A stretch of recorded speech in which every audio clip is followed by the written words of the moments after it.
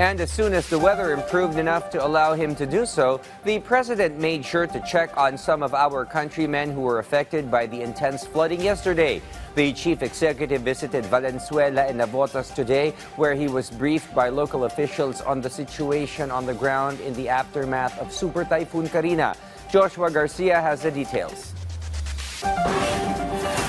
At the Alert Center earlier, Valenzuela City Mayor Wes Gatchalian briefed President Ferdinand R. Marcos Jr. on the current situation in the city. Flooding persists in certain areas of Valenzuela. According to the LGU, they have opened 77 evacuation centers in 32 barangays in the city. More than 5,000 families, equivalent to over 20,000 individuals, have been affected.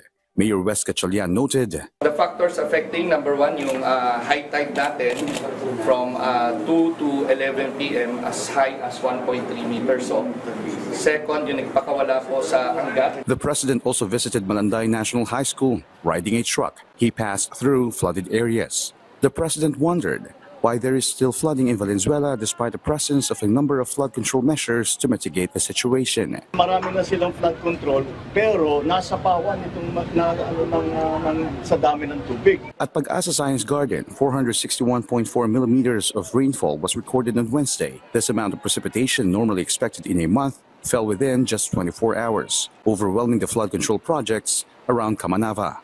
So we have to relook, we have to re-examine some of the designs of our flood control. For example, this was not, the amount of water was not as bad as Ondoy, but the effect was greater than Ondoy. The flood control project by the DPWH is worth 1 billion pesos, accompanied by MMDA Chairman Don Artes and DILG Secretary Benhar Abalos Jr. The president inspected a flood control system in Navotas to personally understand the problem.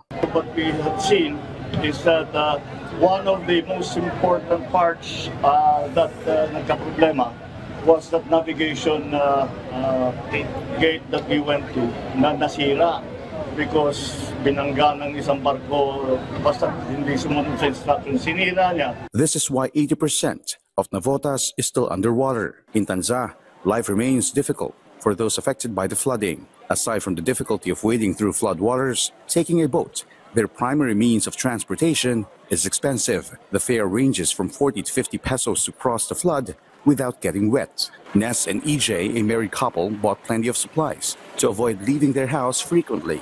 Tulungan na lang po, lalo na ngayon ang hirap mamili kasi nagkakaubusan din po. Nori, a mother, braved the rushing water just to buy food. Galing kayo palengke.